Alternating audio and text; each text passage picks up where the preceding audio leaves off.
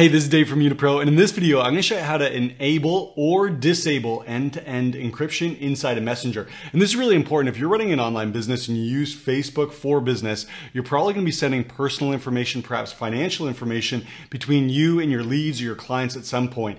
And it's crucial that you make sure that those messages are completely secured. And that's where end-to-end encryption comes into play. Let's dive in.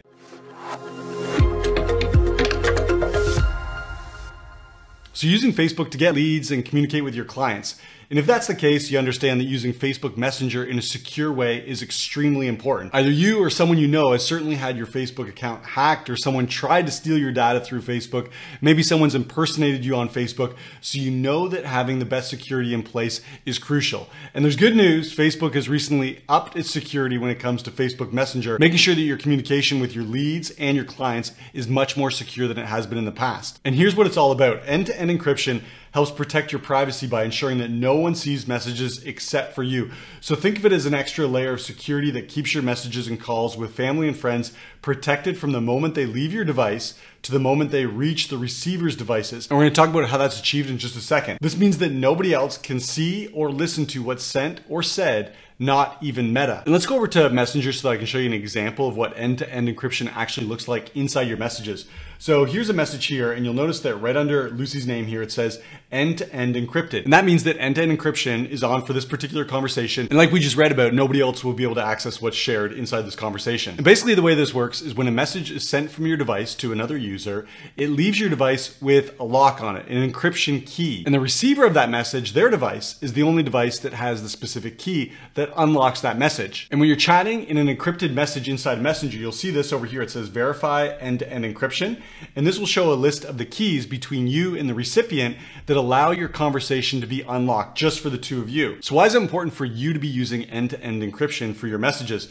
Well, here's what Meta tells us. Meta says, so whether you're sharing family photos or your personal finances, end-to-end encryption allows all of your information to be shared securely and privately, like we just talked about. But here are a couple practical examples that are specific for online business owners who use Facebook and use Messenger to communicate with leads and clients. Imagine you're on a sales call and you close a very specific deal on that sales call and you need to take payment. Well, imagine again that the specific service that you're providing to that new client isn't something you have a payment page set up for. You're doing something specific for that client, which means that the payment terms are unique for them. You might want to take their payment information and enter it manually into your system so that you can deliver them this specific unique service. Well, in the past, if you're using Messenger to communicate with this lead and you don't have end-to-end encryption turned on, if that lead were to send, say, their credit card information via Messenger, it's not secure. There is potential that someone could hack into one of your accounts and then have access to that financial information. Or let me give you another example. Imagine you have a client who signed up for your coaching program and they're paying you in installments. Let's say they're paying you $1,000 a month, but the credit card they used to sign up for that installment payment plan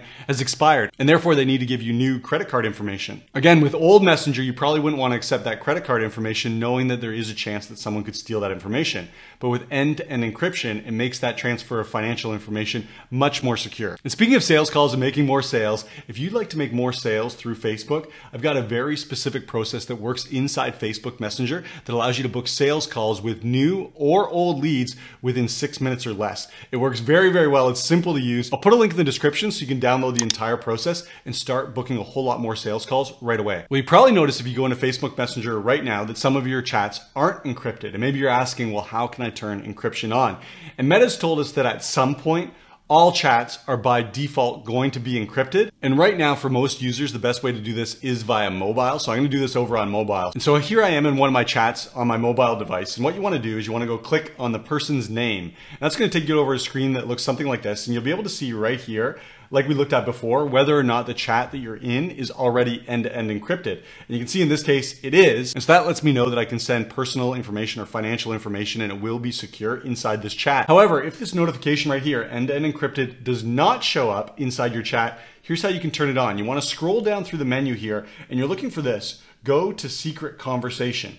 And you want to click on this button, and that's going to allow you to open up a secret conversation, which just simply means an encrypted conversation. And once you've done that, you're going to notice something interesting. You're going to notice that in Messenger, you actually now have two conversations going on with the same person. I'm going to show you an example over here. So this example here, you can see that I'm chatting with Lucy, and we go over here and take a look under her name, it doesn't say end-to-end encrypted. So this is an old conversation. This is a regular messenger conversation that is not protected. And in this case, I wouldn't want to send anything too personal or definitely no financial information via this chat. However, when we take a look over here, you'll see that there's a second conversation also with Lucy. Let's click on that. And you'll see that this one is end-to-end encrypted because I did the exact process I just showed you. I opened up that secret chat, started a secondary conversation with Lucy, and now this one's a secure one that I could use for transferring, for example, financial information like we talked about earlier. So you'll notice that you're not actually taking an existing conversation and adding encryption to it. Facebook says that's going to happen by default at some point, but right now we have the ability to start a secondary conversation